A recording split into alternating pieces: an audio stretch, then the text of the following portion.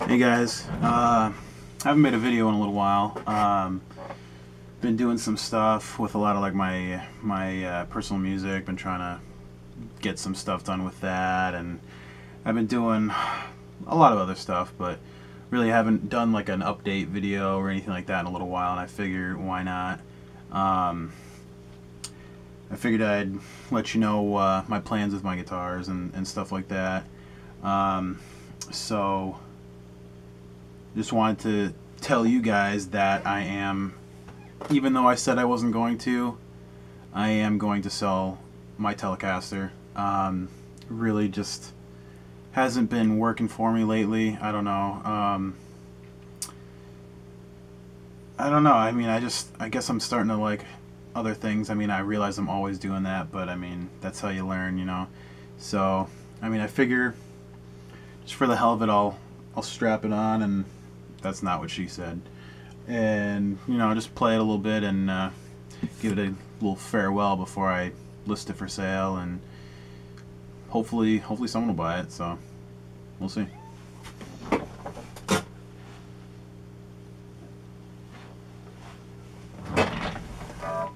Wait a second. This isn't my Telecaster. Oh yes, it is. Because I just fucking bought it. Just kidding about selling my other Telecaster. I'm actually not.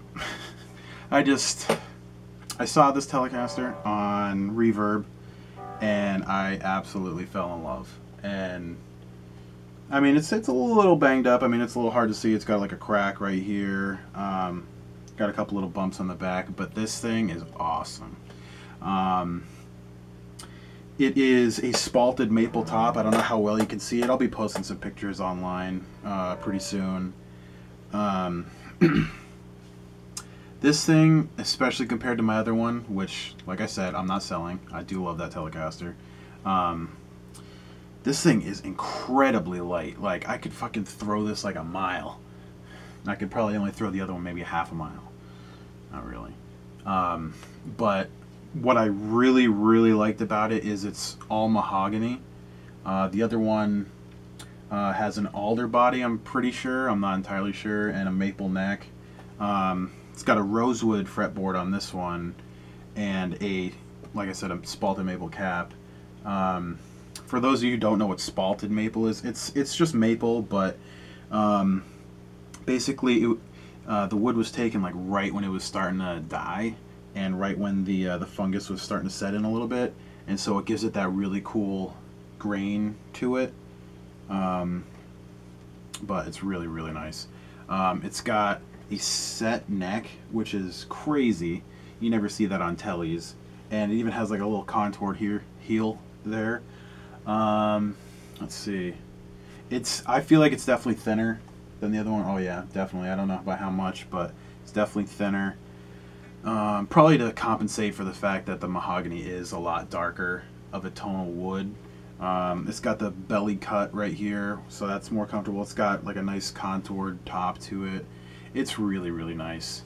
Right now it came stock from Fender. I think it said it was a 2010 guitar. It came stock with Seymour Duncans, which I will be replacing. I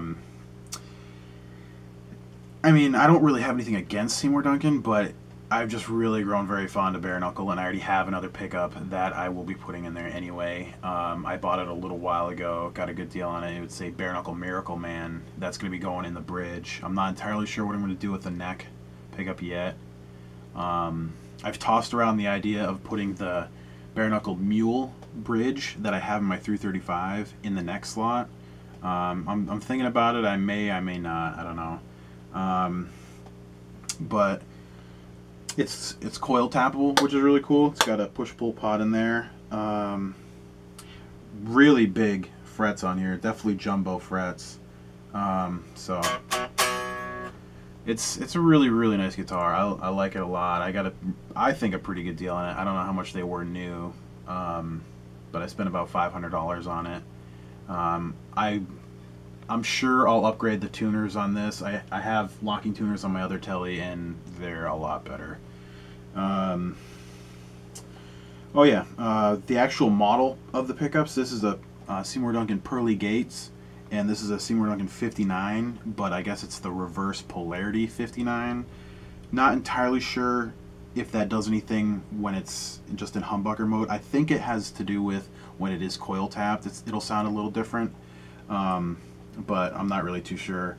So I do plan on selling those if anyone's interested in them. I'm gonna put them up for pretty cheap, I'm sure, if I do put them on like Reverb or something. So anyway, enough talking, I guess, and let me know what you think. And I already dropped my fucking pick. Good one, John. Where'd it go? Ah.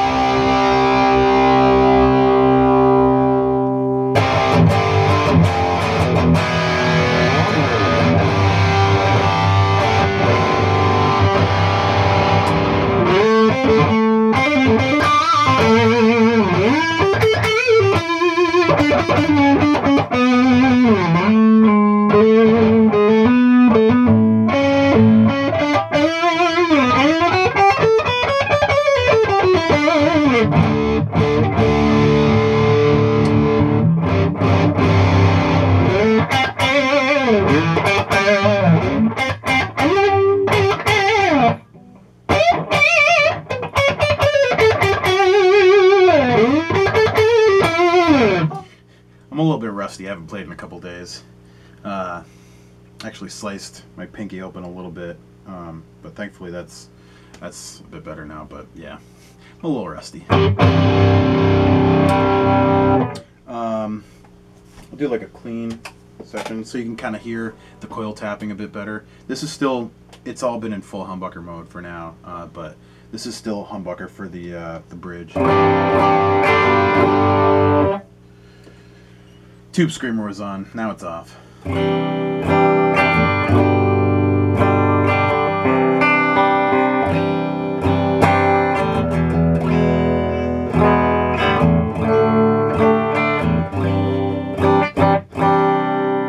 Overall, I mean, I can already tell it has like a warmer feel to it compared to the other Tele, like the standard Tele. That one's definitely a bit brighter. But you know, it works, so don't really have any complaints. So that's humbucker for the bridge. This is the bridge coil tapped.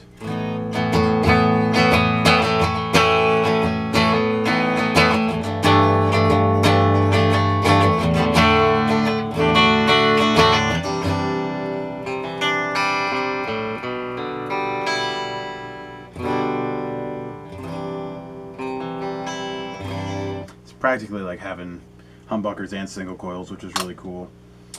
This is the neck in the humbucker mode.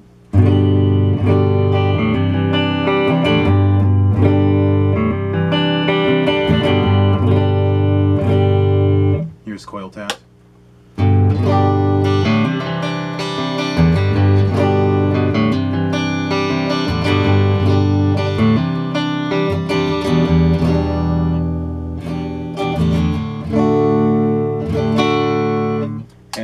Here's just the middle position, still coil tapped.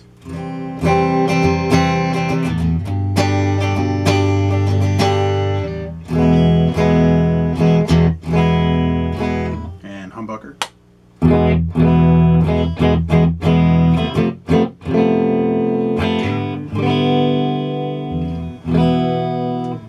It's going out a little out of tune. Like I said, I'm sure I'll be putting locking tuners on this. Plus, I had just tuned it up when I just took it out of the box like half an hour ago, so it'll take a little while to adjust the tuning.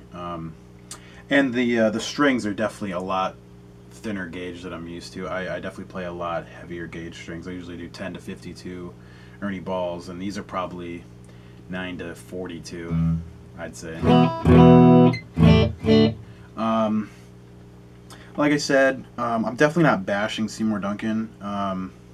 These definitely just aren't really fitting for my style. I definitely do a lot more like modern, like heavier stuff. I mean, I know they have a lot of stuff from that range, but at least these ones aren't really going to do it for me because these are more like vintage, vintage voiced. So I definitely don't plan on keeping them in there. It's got a really nice binding on it too. I don't know if I mentioned that, even on the neck, which is pretty crazy. I read some reviews on this guitar on like some old websites when the guitar was for sale, and I didn't read it when it was for sale, but I read it like within the past week, and all the reviews for it were incredible. Like everybody loves this guitar that had the ability to buy it. So I really think I'm gonna have a lot of fun with this one. I'm hoping the Miracle Man fits in there well. If not, I mean, I've definitely considered another Juggernaut pickup just because it sounds so good in the Strat. So we'll see what happens, and let me know what you think of the guitar. Maybe I'll do a cover or two with this guitar before I put the Miracle Man in, but I don't know. We'll see. And thanks for watching. And like I said, I am not selling my other Telecaster because that thing is awesome. Just as awesome as this. So I'm not selling it.